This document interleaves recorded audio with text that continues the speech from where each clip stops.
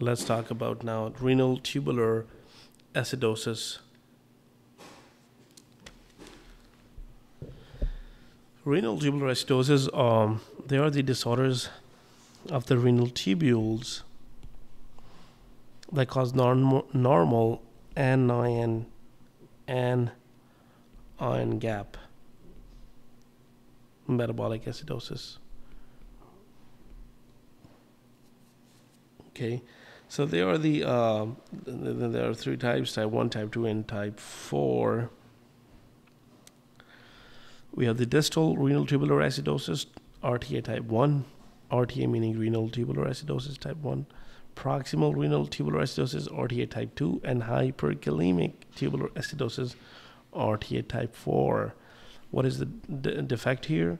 Well, for the RTA type 1, we have the inability of alpha intercalated cells to secrete hydrogen, leading to no new bicarb is generated, leading to metabolic acidosis.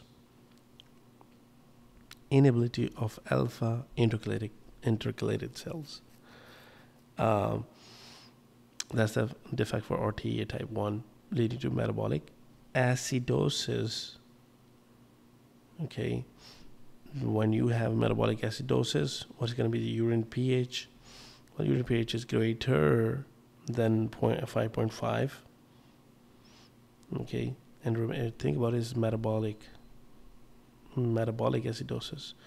And serum potassium is decreased. And if you recall, when you talk about how the potassium shifts, and we said if you have acidosis, it's going to shift that into cells.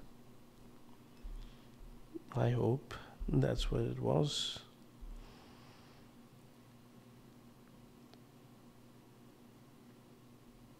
Well, it's the opposite. In acidosis, it's going to shift out of the cell.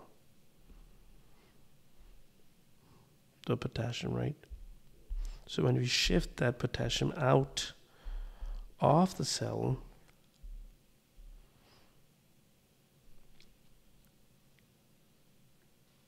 we have low potassium. Well, I don't know how, but let's just move on. What are the causes? The causes are amphotericin B toxicity, analgesic nephropathy, and congenital anomalies, obstruction of the urinary tract, autoimmune disease, SLE. Associations increased risk of calcium phosphate kidney stones due to increased calcium, increased urine pH, and bone turnover related to buffering. So that's good to have a nice image at the bottom. And inability of the alpha intercalated cells. So there is inability of the alpha intercalated cells to secrete hydrogens. So they can't secrete hydrogens. So when you can't secrete hydrogen, so no new bicarb is secreted in the blood, leading to metabolic acidosis. Okay, and who caused all of this, all these things? But let's talk about the proximal renal tubular acidosis type 2. It is proximal tubular, right? The proximal tubular is in the PCT bicarb resorption. There's a defect in PCT bicarb resorption, leads to increase in excretion of bicarb in urine.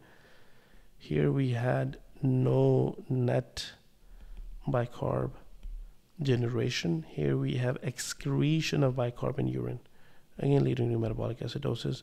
Urine can be acidified by alpha-chelated cells in the collecting tubule, but not enough to overcome increased bicarb excretion. Decrease in the urine pH with less than 5.5 and plasma bicarb below reduced resorption threshold. Increase in 5.5 when filtered bicarb exceeds resorptive threshold. In overall, you have the theorem potassium low, only increase in the RTA type 4, seen in Fanconi syndrome, multiple myeloma, carbonic anhydrase inhibitors.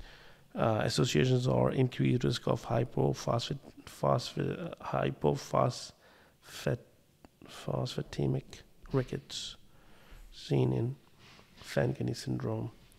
So again, looking here, what's happening is in RTA type 2, you cannot reabsorb that bicarb. So when you can't reabsorb that bicarb, you are going to cause metabolic acidosis, right? Going on the RTA type 4, what do we have? Hypoaldosteronism or aldosterone resistance, hyperkalemia, leading to decrease in NH3 synthesis in the PCT, causes decrease in NH4 excretion. With the name they said hyperkalemia. So we already know there's more potassium. That's why we have increase in potassium, and all the rest we have decrease in potassium because they haven't mentioned the name hyperkalemia. Just to something, so that we can stick the information in head.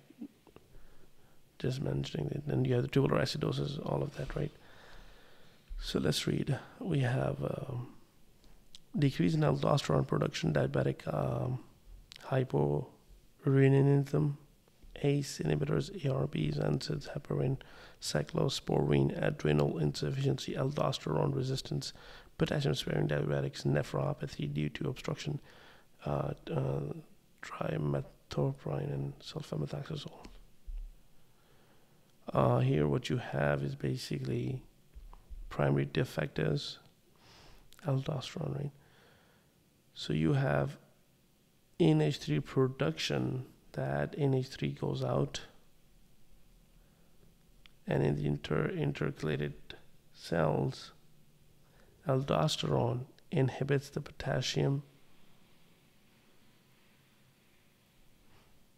Okay, so you have a problem in NH3 and also in the potassium, so causing hyperkalemia because you can't push it here.